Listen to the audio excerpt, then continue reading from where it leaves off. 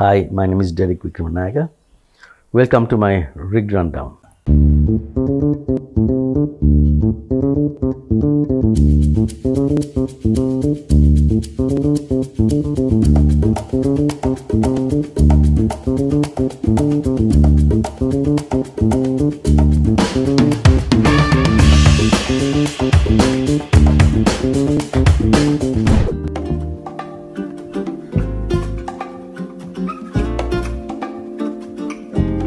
As a child, many people, they have their dreams. Sometimes the parents put their dreams, you know what I mean, give them what they want to become. As for me, I only wanted to play music, play in a band. I want to play the guitar, I want to sing, I want to be on stage. And this is what, it's just a passion I had, and I knew I'm going to do that. I was very bad with my studies in school because I was more concentrating on music and listening to songs and humming tunes all the time. And so when I was about 16, I got a break with a band called Hezenice from Candy, and they offered me to play bass. And there's a guy called Sharon Pritchard who was a band leader. He told me how to play bass. I had no clue. I didn't know how to play bass. I knew some chords on the guitar, but that's it. So I took the bass guitar and I started practicing, and I think I played pretty well for a bass player. For about a year we played together in Candy. Then they went to Australia. Then I was looking for work.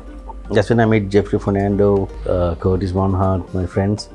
We found a band for a while, but we didn't have enough work. We were just, struggling to. It was a good band, but to get things going. Then in '74, I got a break to go to Afghanistan to play at the Intercontinental as a bass player. But about a week before we were to fly, they told me the old bass player is coming back and I have to play guitar. I said, okay, I'll play.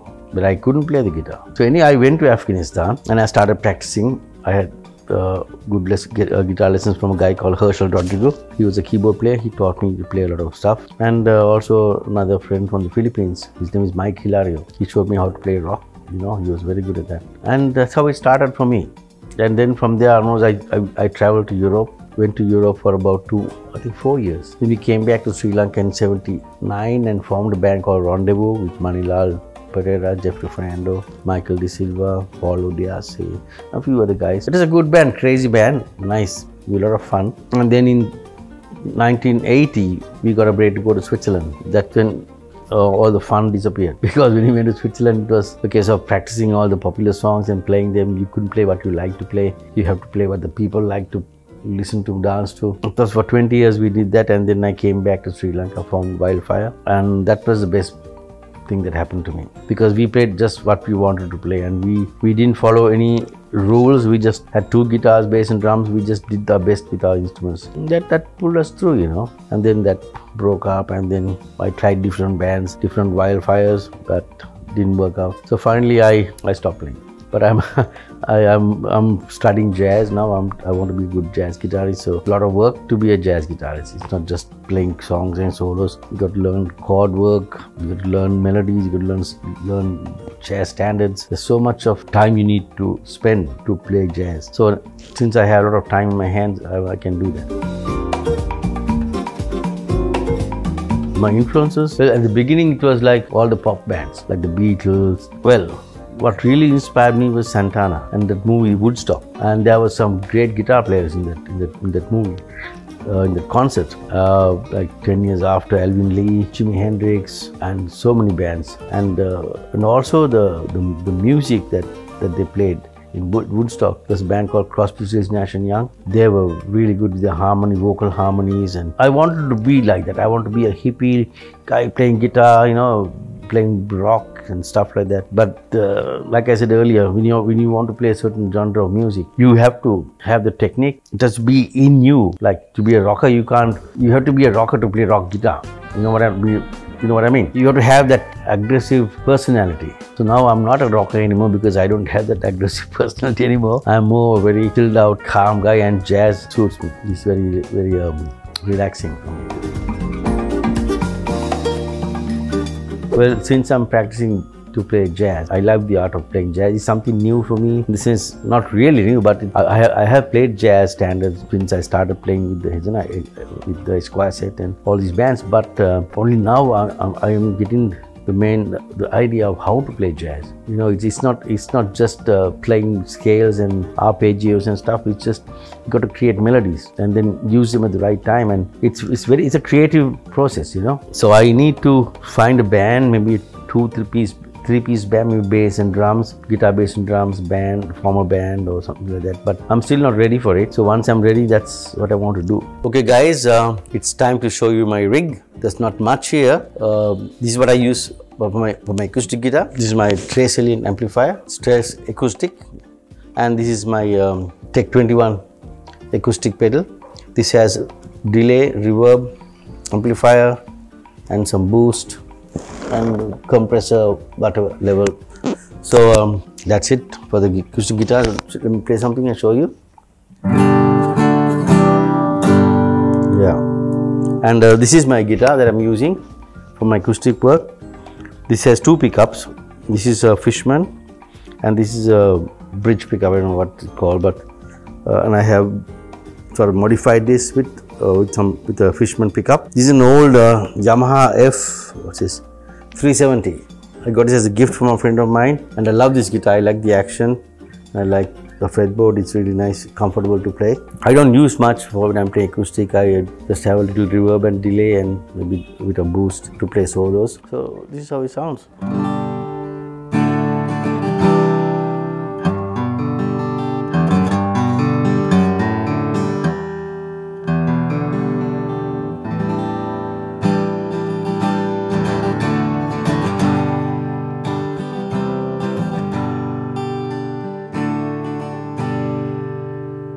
Now I like to show you my jazz setup for my jazz gigs. This is a Epiphone, some kind of jazz guitar, and I use flat wound strings, and I use this amplifier. This is an Orange Crush 50 watts. I had it for about 6 years now. This is pretty much the basic amplifier with two different controls. It has a clean sound and it has a good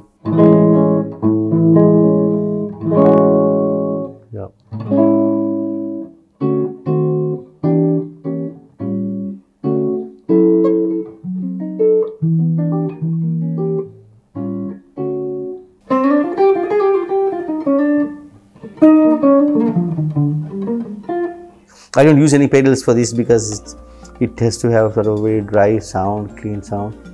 You don't use many effects for the stuff I want to play. I like to keep it that way. Now we'll go to my Telecaster. This is what I used to play with the band, Wildfire. This is a good guitar for commercial work, and it has very nice clean sound. I normally use it directly into the mixer, but today I want to show you how I use it with the amplifier. When you use it, the amplifier, it has a lot more highs. That's why it sounds very sharp. Yeah, this is a clean sound with a bit of delay.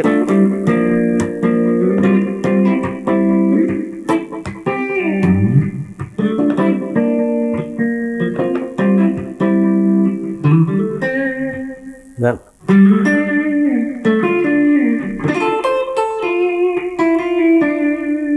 this also has good distortion sound. Let's see how it sounds here.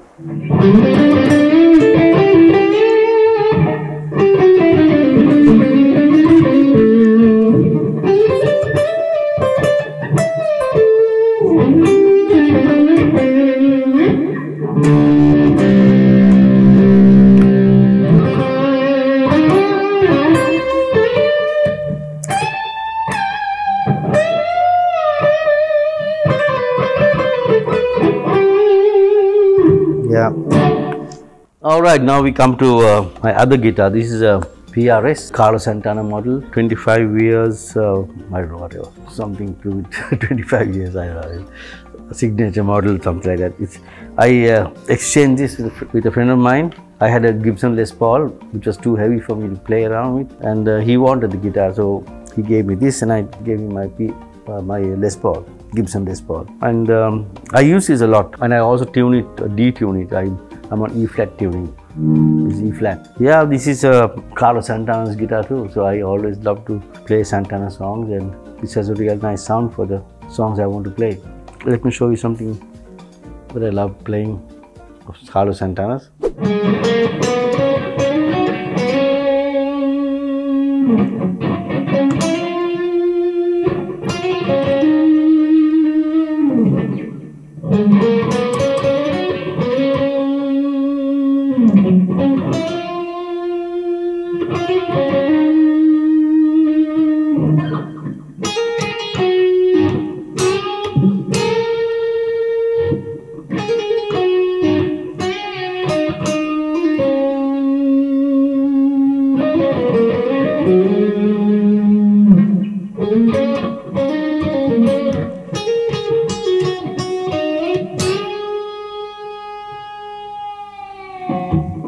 Finally, I like to show you the instrument that broke wildfire up, going back 2003, 4, I guess. Yeah, this is the mandolin I used to play.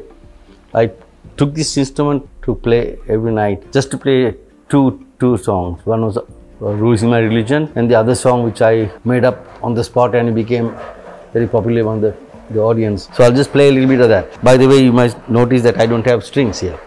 These strings are all broken. I don't know how, but somehow it broke. I just have two sets here and another string. I think I can still play the song.